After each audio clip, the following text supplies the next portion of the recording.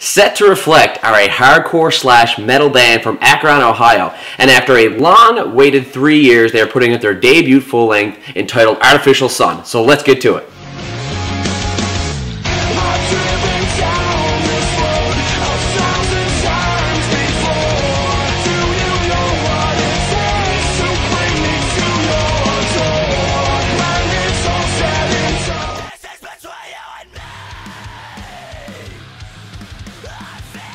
The album starts off strong with Pacing in a Panic Room. Now this song is really cool. It's a great start to the album.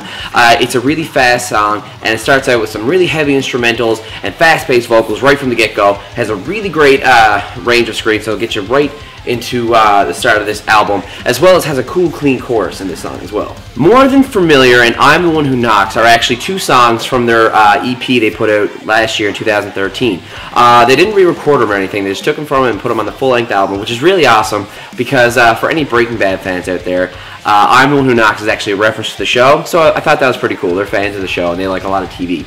Another one, More Than Familiar, is probably one of their best songs to date. I really love this song. It has everything you could be looking for, especially on this album. It's really fast-paced, really good from the get-go, great cleans, and as soon as the song starts, the screams get you right from the start. It's just an awesome song. Another old Set to Reflect song that was actually re-recorded for this album was one of their first songs they ever put out called Cycles. Now, this is actually one of my favorite songs because when I first heard it back in 2011, I thought this is really awesome. They re-recorded it, and the new version is way better. I mean, you can tell there was a huge improvement in the band, both with Tony's vocals and overall as an instrumental sound. It just sounds way tighter, and it's so good. A Liar's Breath. Now, this actually showcases more of Tony's clean vocals. Now, for those of you who have never listened to this band, they have a great set of screams. Tony is a great screamer, and clean vocals are lesser seen in some of their songs. And this song actually showcases more of the clean vocals. You know, there's both screams and cleans, but this kind of shows more of how he has a really good clean singing voice. I really enjoy his vocals because they're more of like a high-pitched sound, but they're really catchy along the instrumentals. You know, the pitch of his vocals are really nice, and it just gets you going. You know, it's it doesn't matter really what song, but this song can make you feel like pumped up, as well as kind of connect with the song, because some clean vocals are just, you know, you can connect more with them on an emotional level, and this song does a really good job of that. The only place to go from here is Back the Way We Came. This is the longest song title I've heard in a while, and it's actually probably, funny enough, with the long song title, it's the shortest song on the album, as well as one of the heaviest songs. This is just a minute long and features some just really heavy stuff, and the instrumentals are just non-stop throughout this song, really violent instrumentals, you know, just really hit you. It's really hard, you know, it's really awesome, and screams, just full-out screams, no clean vocals in this song. So if you want to get angry and get heavy, this song is for you. So as the album comes to a close, it actually features some pretty awesome tracks. The last two are actually, we'll talk about the first one, is the title track called Artificial Sun. Now, as I said earlier, there was a song that featured more clean vocals and screams, but this song just features all clean vocals. It's really nice. It's more of a slower paced song, and I really like the guitars on this one. They're really clean and just really nice to listen to. And hearing the vocals on this just fully clean, there's a little bit of raspy kind of clean vocals at some point, but still full-on clean vocal song. Some of my favorite things to hear from like more metal or hardcore bands. You know, it's really fun to listen to these kind of things. And there's actually guest vocals on this. I'm not sure who it may be.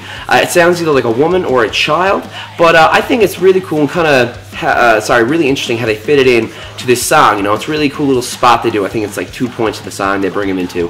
And yeah, it just makes for a really interesting and standout track on this album. The album finishes with Catharsis. Now, this is like many other tracks on the album. It's very strong. You know, it has this great mix of heavy instrumentals, you know, some really good screams and some clean vocals, you know. And I think that it's a pretty good way to end the album. And overall, I think if they had to switch tracks, I think the slower song might have been a bit more cool to end the album with, you know, going really heavy and then finish it at a slower pace, you know, to calm people down from hearing such an epic album like that. But either way, yeah, Catharsis is a pretty good song. Set to Reflect are actually some good buddies of mine. They are one of the first bands I connected with when I started YouTube back in 2011. And I uploaded their first 2 songs back when I first got in contact with them. And I'm just so happy to see these guys, how they've grown over the span of just over 3 years. They got on a label last year, I think it was earlier last year. They got on Standby Records. and they put out their EP through that, which was some of their older songs, a bit of new material, and it was just really awesome. I thought the EP was stellar, and I couldn't wait for this full length, and I'm just smiling from ear to ear because I could not be more proud of a band. These are some really great guys, hard-working musicians, and I think if there's an album you need to pick up this month or this year in general, make it Artificial Sun, because this album is stellar. I'm giving this a 10 out of 10. I just probably broke something, but whatever, I don't care. This is stellar. Just listen to this album. Go. I'll post the tracks that are released so far down below, and you can go listen to their EP. I'm going to give you all their information, Facebook, merch now, all that good stuff down below. Just go listen to what you can right now, then go listen to the full length when it's released next week. I promise you will not be disappointed. Any fans of bands like Under Oath, or those first metalcore bands or post-hardcore bands you would get to back in the day, like was it 2006 or 2007 I started, this is what takes me back to those kind of bands, because Set to Reflect have just such a great sound. They're heavy and they can be fast-paced, and I just feel like I can connect with this band. Tony, their singer and screamer, his vocals have improved immensely over a few years, and I know he's worked really hard on it. So go out and listen to this. I've said it probably 4 times already, and yeah, I'm just really stoked on this. I really hope you guys like this review and like the album. Tell me what album you want to see reviewed next down below. I got a couple that are coming out this month that I've already written up some stuff for, hoping to film the next few days. And yeah, so let's get talking down below about what albums you want to see next and how you feel about Set to Reflect, as I use their music in like every video almost that I put out. So yeah, guys, that's about it for now. Remember, it's music for today, music for tomorrow, music for life. Peace out.